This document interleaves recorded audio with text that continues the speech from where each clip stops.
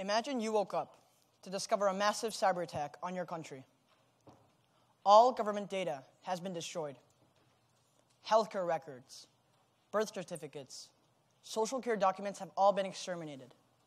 The transportation system is not working, traffic lights are blank, immigration is in chaos, and life as you know it has halted. Life as you know it has been reduced to a simple error message, which none of us can ignore. Now, this might sound like a fanciful idea, like it's a nightmare that will never become true or reality. However, when countries declare war on one another in the future, this is the type of warfare cyber experts are expecting.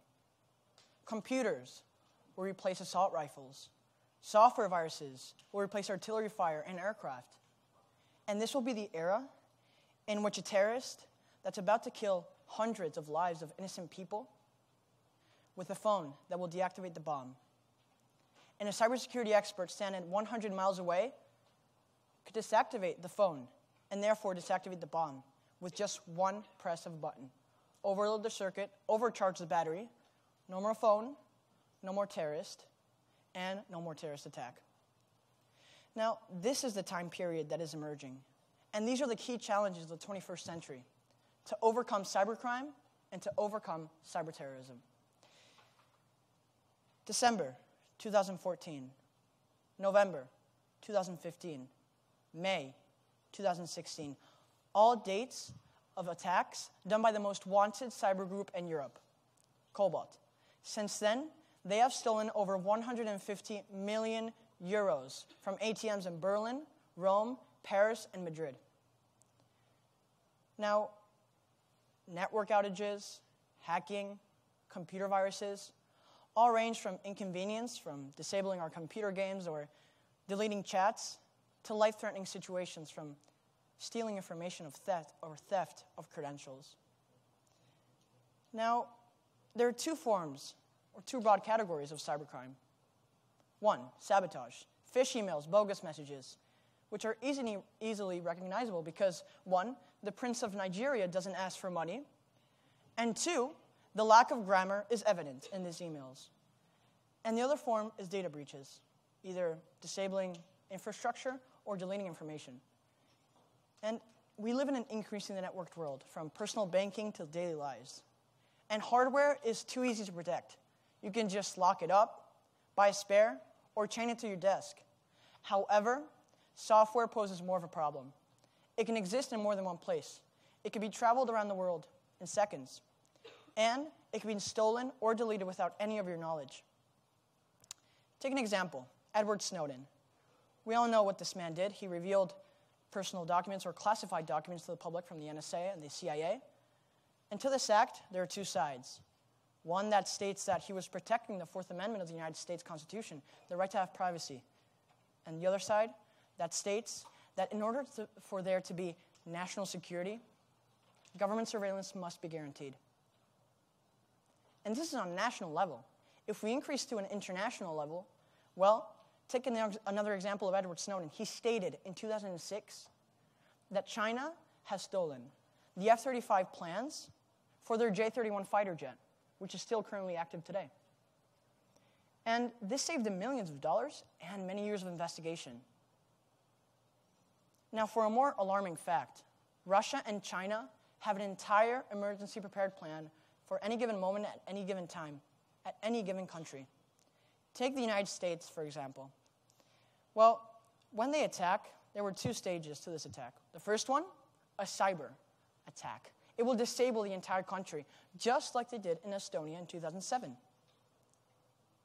Your house is run by computer. Water, heating, electricity. The car. The fact that an airbag can pop up when you're in a fatal crash is controlled by computer. When you call 911 and there's another person at the end of that line ready to assist you, it's controlled by computer.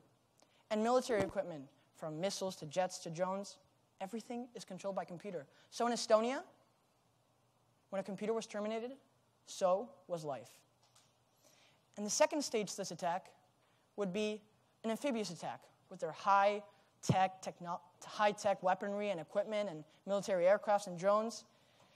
Some experts state that the United States would be left with the same resources as our great-grandparents or grandparents in the 1930s or 1940s. You couldn't be able to call your mom to see if she was okay. You could not be able to post anything on social media and see if your friends were okay. As James Clapper stated, the former FBI director, Russia has been assuming more of a cyber posture by increasing their cyber espionage operations abroad. And this is a clear proof of one. Now, internet history. Well, supercomputers were created, and wealthy companies, prestigious universities, and government agencies owned them. However, in the 1980s, personal computers were created, and there's a fast development and rapid spread all over the world. Well, currently people are texting, Skyping, transferring money, playing games, and some are depending their educational, social, and economic lives on them. And this major enhancement of our lives comes at a big price: security, because vulnerability will never go away. The very architecture of the internet was constructed with big flaws. Between 2004 and 2014, over 1 billion personal records were stolen through breaches of major organizations. Just so you can get a glimpse of a very secure computer, no downloading or installing any games. Websites would be blocked, and the only ones available would be government websites. And all your activity would be monitored by robots and humans 24/7. And to log on, a user would have to type in a 100-word password, whistle a tone, and provide a genetic sample such as a hair or a tooth. And personally, I would provide a hair, but for those who wants to go hardcore security mode, can provide a tooth. But adults, be advised, because you only have 36 tries, so use them wisely. We would all think that this system would be impenetrable, but no. A hacker would still find a way to reach and destroy that database. And it's clear because, as Bruce Schneider once said, the former NSA director, a truly secure system is one that's powered off, cast in a block of concrete, and sealed in a lead-lined room with armed guards. So, what's next? What's next in the future of cybersecurity? What's next in this pressing issue for governments? Well, it's simple. As inventions are patented every month, every week, every day, so are hacking problems. Because hacking was originally a hobby, but now it has been transformed into a profession where you can damage or steal documents. So, the problems increase because exploitation will never go away. Just so you can have some examples, well, the SimpliSafe hack, 3 years ago. Well, this company lost 300,000 customers. And of course, their reputation in millions of dollars. And the TalkTalk company in the United Kingdom, their stock value declined by 20%. They lost £50 million, and they lost 100,000 customers. The Chrysler hack, well, 1.4 million cars were recalled. And we'll never forget the Sony hacking scandal that resulted in millions of dollars of loss for this company. As there's an increase in cybersecurity, there's an increase in cybercrime, because the attack is always in front of the defense. And this is why cyber experts and hackers are in a cat-and-mouse game every day. So what will the government do? On a national level, they will increase their spending from $75 million to $175 million in 2020, and they will add 200,000 jobs in the cybersecurity sector, which demonstrates the great need for more cyber experts. And on a local level, community, what can we do?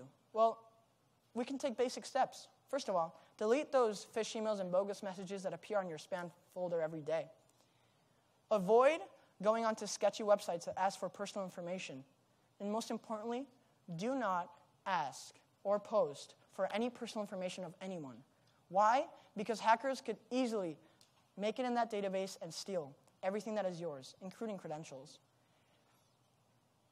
So, finally, as Leon Panetta said, the former CIA director, cybersecurity may be fought with technology, but it is the humans who triumph.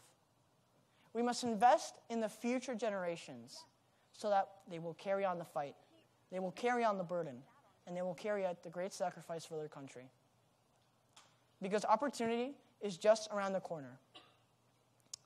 So I say, let's take this opportunity and let's create it into a reality, a truly safe and a truly free internet world.